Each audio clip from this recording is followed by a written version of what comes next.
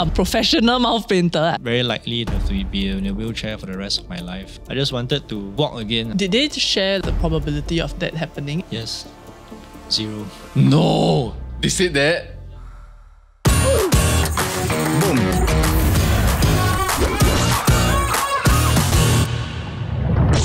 Hello everybody, welcome to today's episode. We have Aaron here with us today. Welcome to the show. Hi everyone. He's here to share his story with us. But first, let me share a bit about our partners for today's episode, which is Shaping Hearts. And we are very proud to announce that for the next 2 months or so, the Daily Ketchup will be showcasing art pieces done by artists such as Aaron. In our set, as you can see right here, this is his painting. And we will be sharing more about them at the end of each episode. So today we thought it'd be good to have Aaron down so that we can learn more about him as well. Yes, I also want to talk about our partnership with Shaping Hearts. So the entirety of Gravity Media Group and its media assets, right, are going to be supporting this event. This is something that's very, very meaningful to me and the people working on this. Basically, it's an inclusive arts festival where they invite artists with disabilities to exhibit and then help them sell their art. Yes. Which I think it's fantastic. So 19 October 2024 this year. So I'll see all of you all there. All of us are going to be there. Right. We also have Aaron here to share his story because we are today talking about the meaning of art. And we very swaku lah. We want to tell stories. Yeah. And so Aaron has very kindly agreed to allow us to ask him a bunch of weird questions. Aaron is actually a mouth painter, professional mouth painter, I might say. This is the level of professional we're talking about. Not your stick man. So Aaron is currently 45, but back when he was 26, he actually met with quite a bad motorcycle accident that left him paralyzed in his limbs. Yes, all 4 limbs. Yeah. Do you think you could share a bit more with us about that? Sure. I was in a motorbike accident back in 2006. I actually was riding home somewhere when it's about near my place already. So it started to rain. And then I thought, okay, I just try to hurry up so that I don't get wet. And somehow or other, I think I lost control. After that, my mind, everything was blank. I could not remember anything. The next thing I know was, I woke up in hospital. Right. Yeah, my mom was beside me crying. Did the doctors tell you that you might be paralyzed for life? They didn't tell me initially, but they broke the news to my mom to prepare. They told her that probably will not recover from the spinal cord injury and probably have to be in a wheelchair for the rest of my life. So who was the one that broke the news to you? It was actually a respiratory therapist because after my operation, I had difficulty breathing. Oh. So I had to have a tube go through into my lungs to help me to breathe. But at which point of the intubation does he bring this up? Not during the intubation. At the time I was... by the way, nobody asked, but anybody. No, it's not that. After a few weeks, he didn't see any muscle recovery. So he said very likely that I will have to be paralyzed for life. What goes through your head though when this information is given to a man? Initially, there was a lot of denial that this actually was going to happen. All my friends are riders. All of us have been through accidents, even some major ones. My friend banged his body into a tree and actually his rib punctured his lungs. Oh, it was quite bad. Yeah, it was quite bad. But after a few months, he still managed to recover. Right. And he's back on his feet. So how long did it take for you to be discharged from the hospital? I was in hospital total about 6 months. Months? Yeah, 1 month in the ICU, 1 month in high dependency, and then just 1 month in the normal ward before they had space in the rehab. Actually, after you've severed your spinal cord, right? Yeah. What is physiotherapy? What do you even do in physiotherapy?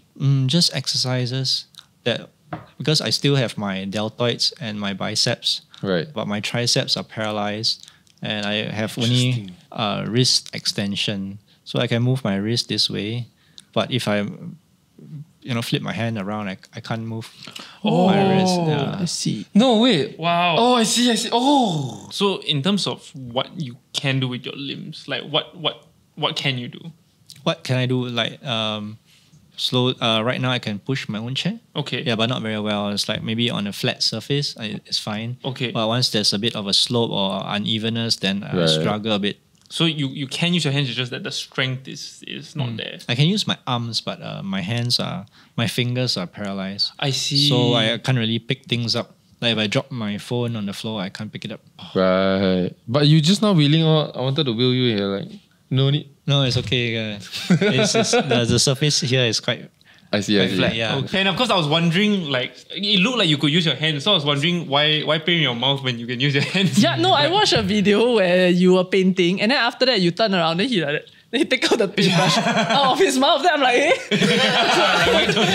so I was quite surprised. I can do only like very specific things, things that don't require very fine dexterity. Yeah. So then, at which point though do you feel like you came to accept that this is gonna be life now? Acceptance came in much later. Like years later? Or? Many years later. Oh no, must be a very painful few years. Very, very, very, very depressing, very painful few years. What was like a very down period? Like post accident. Back in the hospital, so everybody is a patient there. It's like, people are recovering, so it didn't really hit me. But reality really hit when after I got discharged, and I'm no longer in that safe space. So when I'm finally home, all I can see are things that I could not do anymore. Opening the cupboard to grab my clothes, I can't even dress myself. I need help for everything. So what was like the main concern in your head like during that period of time? The main concern is to recover. I just wanted to walk again, Did they share like what is the probability of that happening at that point? Yes. 0. No, they said that. Yeah. And then even my mom's friend, she found on a blog about this therapy, stem cell therapy in India. So she even brought me to India. I went to the so-called clinic. There I met clinic. How bad was it? so-called clinic. That's how experimental it was. It was, yeah. In the forest one. No. It's in Delhi. Okay. But it was not even a hospital. It was like a makeshift, the building. And then they turned it into like a so-called It's hospital. like an office lah. Yeah, it's like an office. When we did the so-called stem cell therapy, like it was in another hospital. Yeah, so everything is like very experimental. And yeah, I think it cost a bomb also. How bad? 70K. Oh, Yeah. per treatment that once. For the whole treatment, like everything. And at what point did you go like, okay, this is not working out, there's no progress? Yeah, I mean, after a few months, after like all the treatments, I just feel like nothing is happening. Initially, I still like thought, where they did this test, they asked me to wiggle my toes. Right. So I was just like trying to, Whatever that feels like. yeah, wiggling my toes. And then suddenly the toes suddenly move, Oh. And I said, hey, that's good. It's it's good. The treatment is, but it's actually a spasm, involuntary movement. It's coincidental. Yeah. So what were like some of the things that you had to relearn after getting discharged from the hospital? Everything. Just the simple things that you don't even think about. Like just getting out of bed, getting dressed. Actually, how do you get out of bed? With help, with my caregiver's help. Right. Yeah. Are you able to eat on your own? Yes, I learned how to feed myself.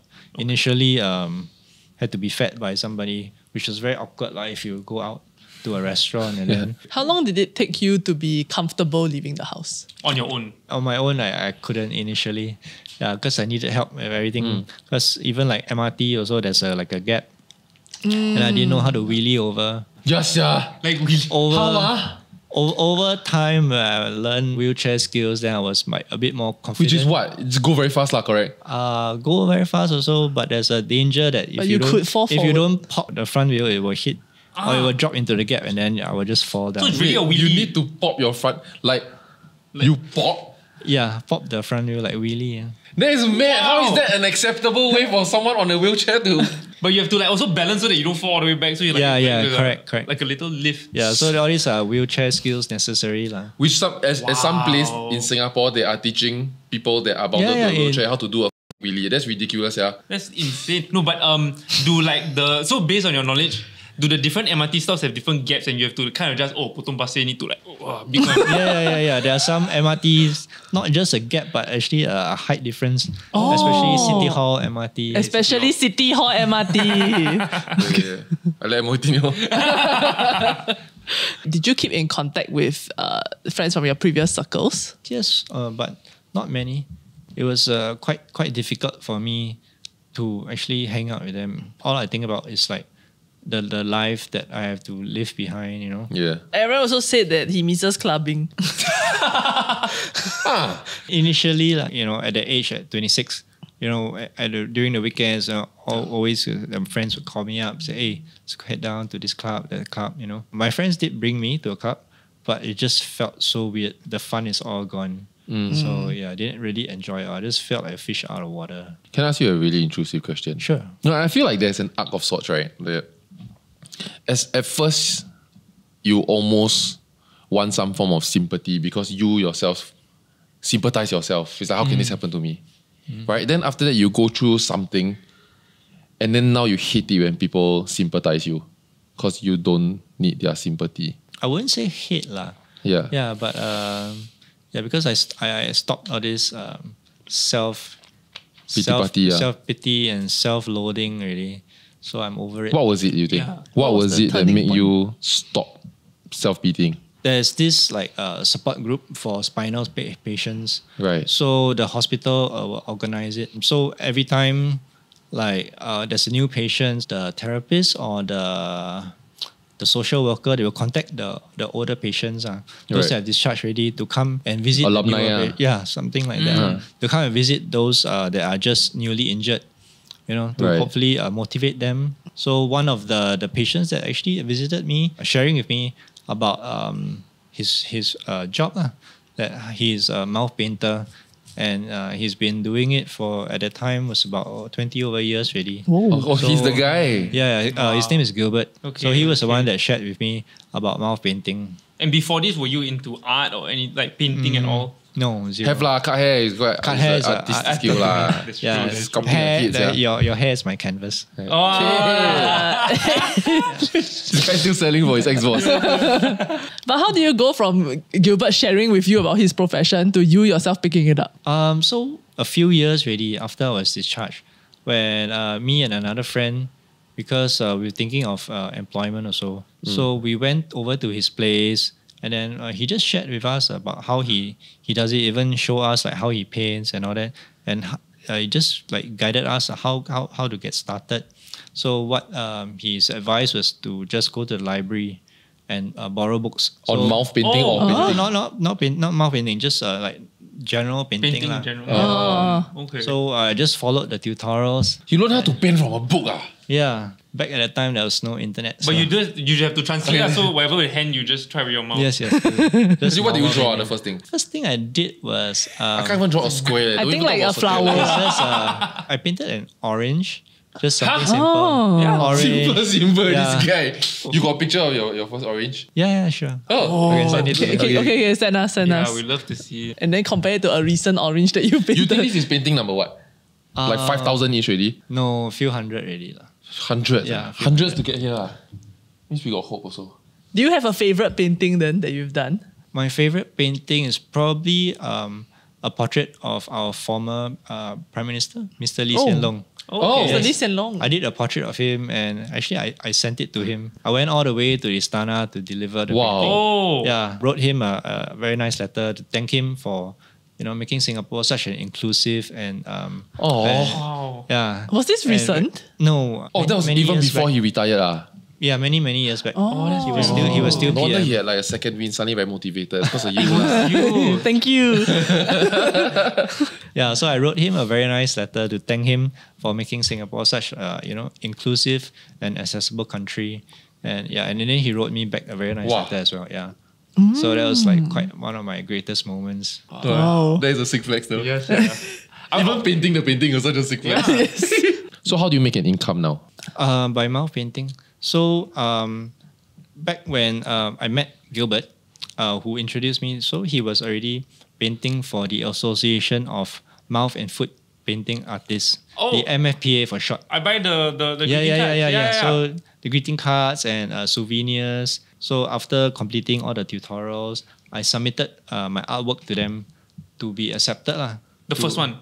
We need to send, I think, 3 Right. artwork, and then they were great. And then Yeah, I have to send in Did the medical orange- record. The orange Yeah, going? yeah, the orange. You submitted the first thing you painted. You were that good, man. Aaron. Huh? So he do 3 painting, then he start earning. The first painting you paint with your mouth was an orange. That's the one you submitted. Is that Yeah, good? one off. Wow. I think I Oh. submitted 5 initially. Eventually, I got selected to be a student member. Right. Yes, and then so they support artists like me. They give us an allowance Okay. to buy like materials, to take art lessons. Right.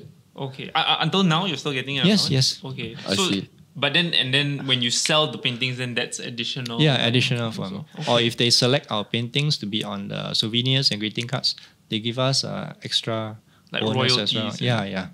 Okay. So if you all like to support Mr. Aaron here, where can we but directly? But Shaping Hearts first stop. Yeah. First stop. But if they would like to directly shop your paintings, where would they go? Oh, shop my paintings is Shaping Hearts. Wow, this guy tells you. So not. Okay. You know. So the Shaping Hearts e-commerce site is in the works. Yeah. So last year, you could only buy at the Shaping Hearts pop-up at the festival itself. Yeah.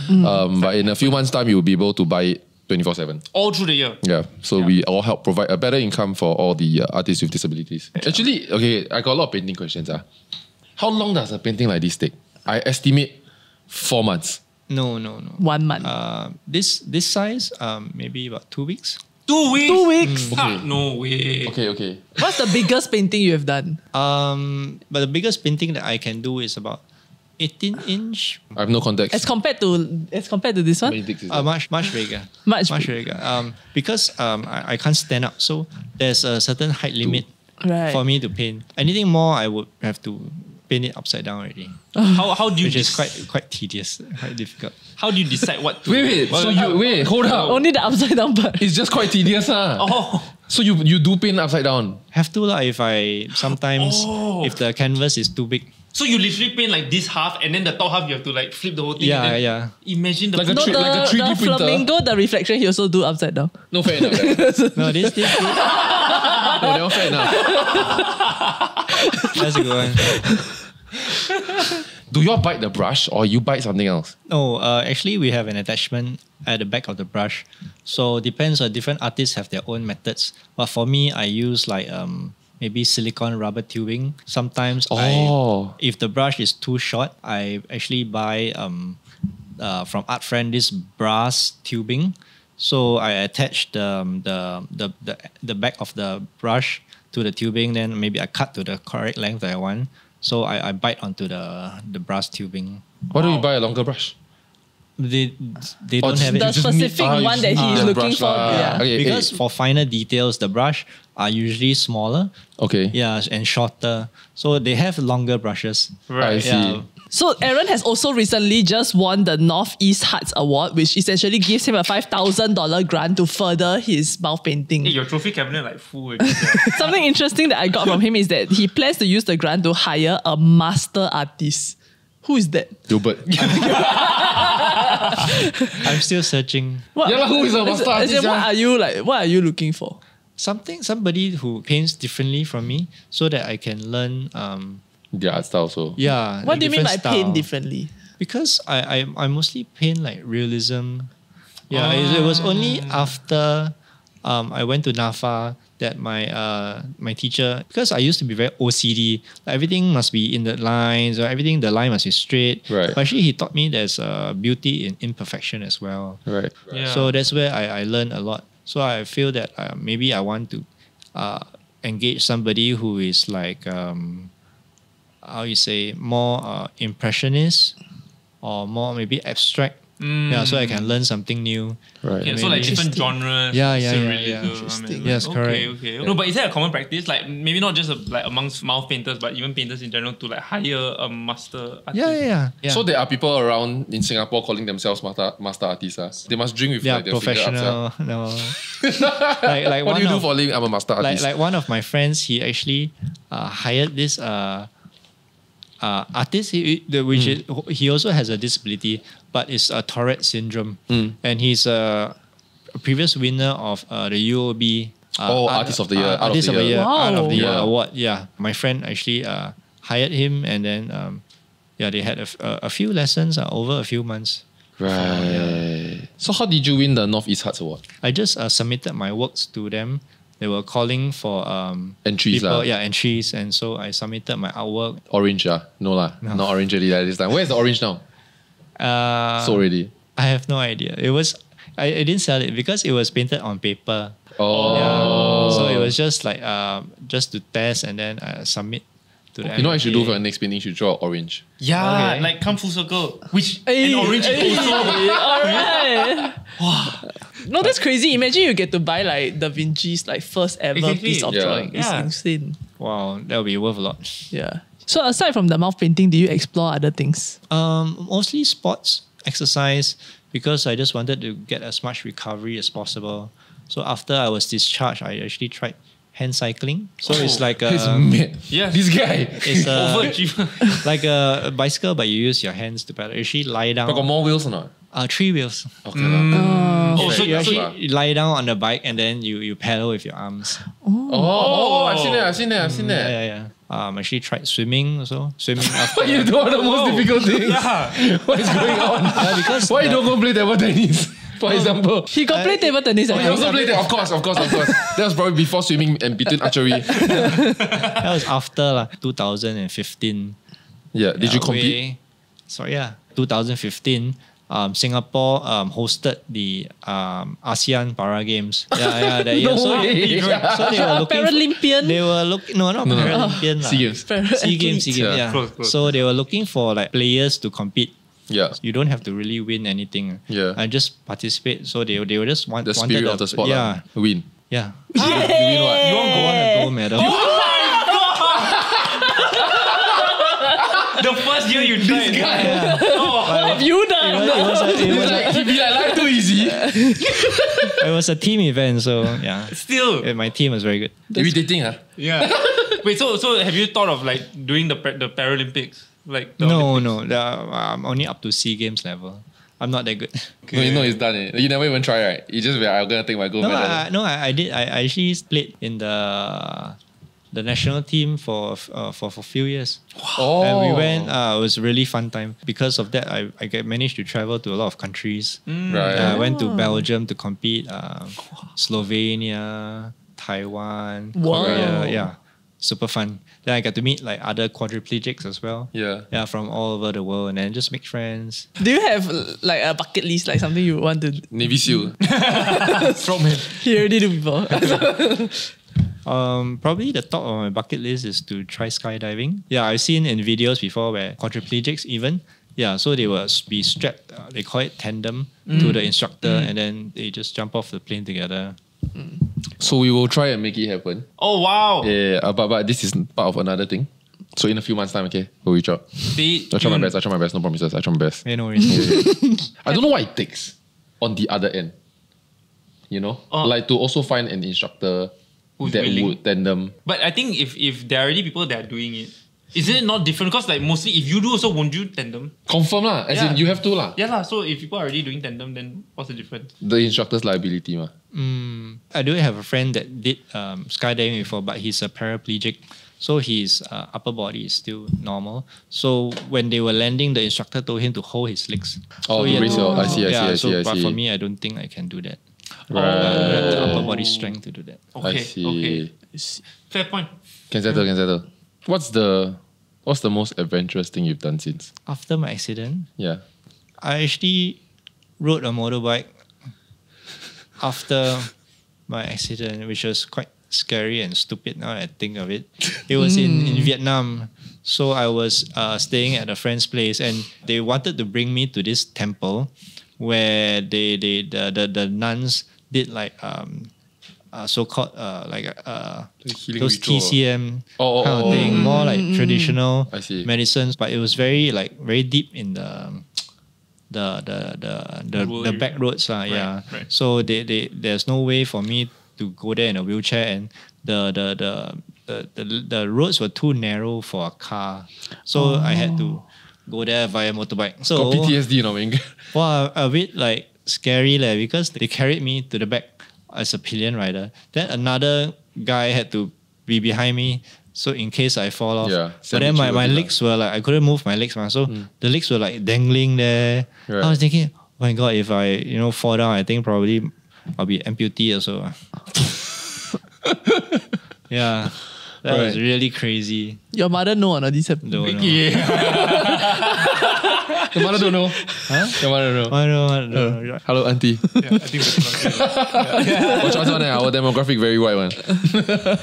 Okay, so we've come to the end of today's episode. Thank you very much for watching, and of course, a big thank you to Aaron for joining us and letting us ask him all sorts of questions. And of course, sharing his life. So sick. Yes, and we're excited to be showing you guys more artwork across the next 2 months or so. And you can also be seeing these pieces of art in person on the 19th of October. Can buy also. Yes, and you can buy. So The whole point is to buy. Please buy. for more details, you can check out Northeast CDC on Instagram, and as well as follow Shaping Hearts or check out the links down below. Like, share, subscribe, and we'll see you in the next episode. Bye-bye. Do like mouth painters collab, like the three of y'all work on one painting together. No, very difficult. Everybody best start banging heads. Not at the same time. Y'all can take turns. The wheelchair prevents us from going too near each other. Y'all can take turns. It's like a concussion.